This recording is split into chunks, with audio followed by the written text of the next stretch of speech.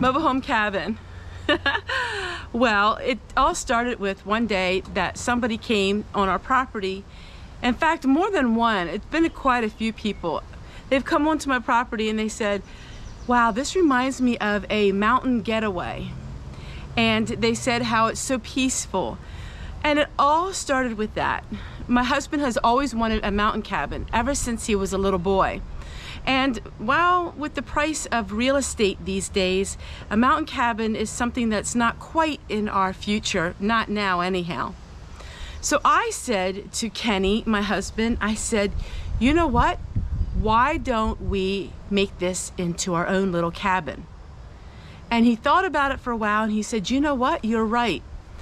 So I am a big advocate for somebody to create their home, the environment that they want it to be. Now, with a mobile home, it's perfect, a mobile home cabin. But why else is it? 70% of our mobile home is made by wood. We have the real wood paneling. See, the mobile homes that are built in today's standards, they don't have the real wood paneling and real wood floors like ours does. Built in 1963, it was built solid and strong. And recently we had extensive work done to it, and it was such a surprise to see how much wood and how much sturdy, strong, thick wood was used for our home. See, mobile home cabin is a term. It's a type of feeling that I want you to feel when you see our property. I want you to think it's like the olden days. Now, of course, for years, my property was really like the olden days. But I still have that old-fashioned appeal and look and love. I love the old-fashioned way of living. Unfortunately, in today's standards, certain things have to be done. If you know what I mean, you can't quite live like the pioneer days, at least not in some places. I'm sure if I lived real rural, somewhere in Alabama or somewhere far away, I'm sure maybe I would be able to do some of the things that I used to do. But living in a community, living in a neighborhood, living in the modern world, there's some things that have to be done. And with our mobile home, of course, that had to be done in order to maintain it. So I'm going to show you different video clips of my home to give you that feeling. So if I would say I had a Victorian mobile home, that would be really hard for me to do because I don't really have the Victorian type of look.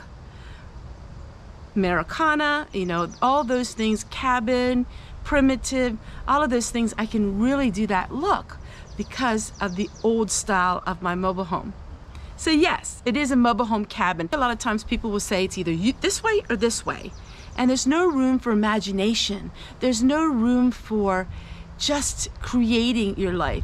Do Valley. I live in a valley and it's Do Valley is something I came up with. Is it actual term for where I live? No. But I live in a valley. I live in a really good valley because we have a lot of high ridge mountains on the other side of us.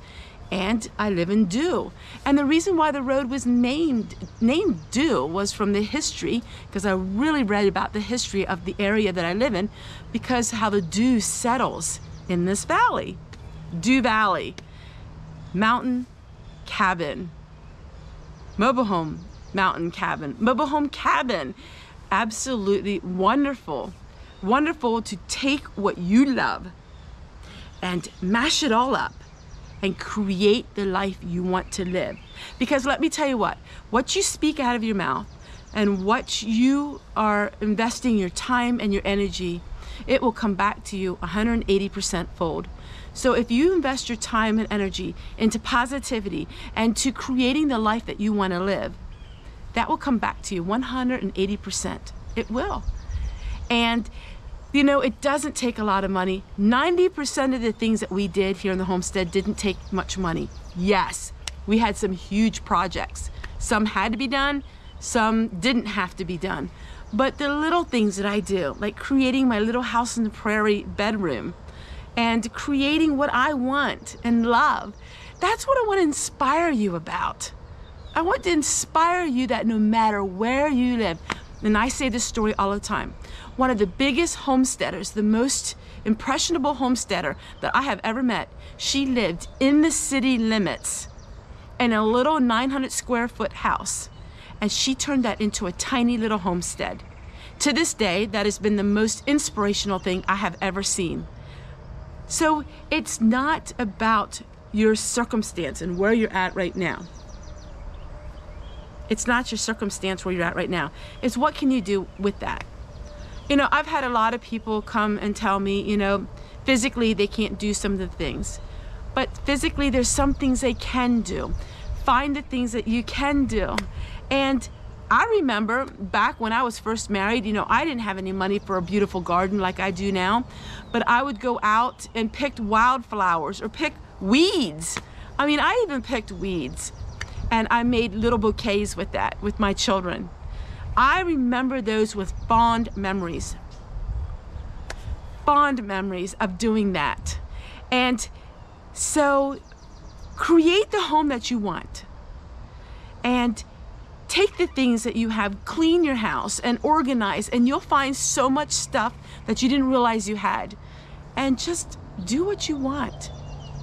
My mother-in-law said many years ago, she said she was never good at redecorating or decorating her house. She said she lacked that ability. She said she don't know if she would decorate, she said, what people would think. And I told her back then, and I would tell her now if she still was here on this earth, I would tell her it doesn't matter what people think. If you want to decorate something and you like it and the way it looks to you, that's what you do. You know, mobile home cabin may not be for everyone, especially people that have no imagination or no sense of adventure. But I kind of live a storybook life because I created that storybook life. If we would read a book and it would be drab and boring, nobody would read it. So create your own storybook life. Mine just happens to be a mobile home cabin.